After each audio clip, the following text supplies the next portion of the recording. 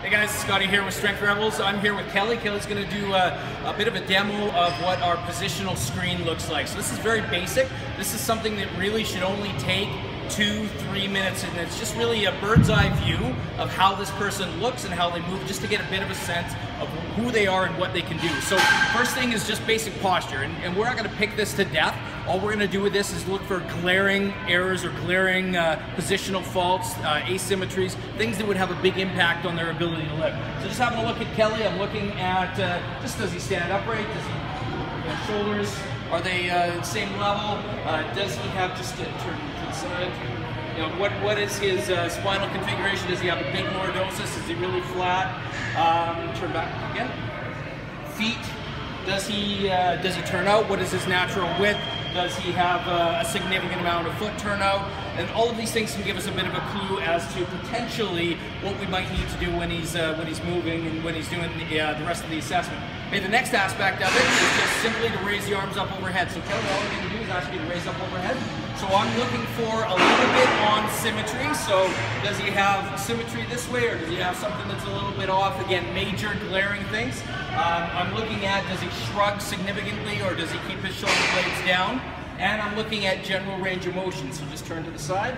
Can he get all the way up overhead? Does he have a significant compensation to do that, right? So again, just a basic bird's eye view. Okay, put your arms down. All right, so the next one is to look at the hip hinge. So what we're gonna do is just assess his ability to bend over and touch his toes. So face that way, Kel.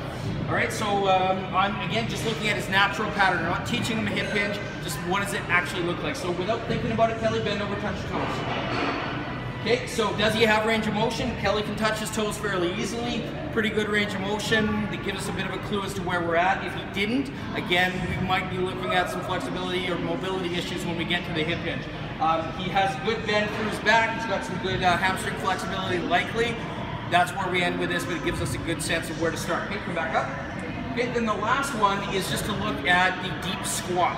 Okay, so this is just to say put your feet about shoulder width apart, turn your knees or feet out a little bit, and then just hit the bottom. And all we're doing is looking again for what is his general mobility, what is his ability to get down, what is his range of motion, what does it look like? So drop down into a squat, full squat all the way down, and just relax there. You can actually just drop your arms down.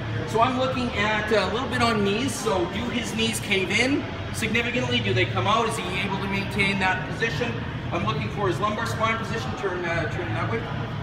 So can he get into it won't be neutral, it won't be in a full extended position like we want when he's squatting, but is it significantly rounded? So do we have something that's that would indicate a mobility issue? Do we have a range of motion issue? Like Kelly can hit the deck pretty hard, but some people you're going to see that kind of maybe might stop here and then just round off for me, and might get into this sort of position. So if this is their bottom, it tells you a lot about what potentially they can do. Okay, going back up.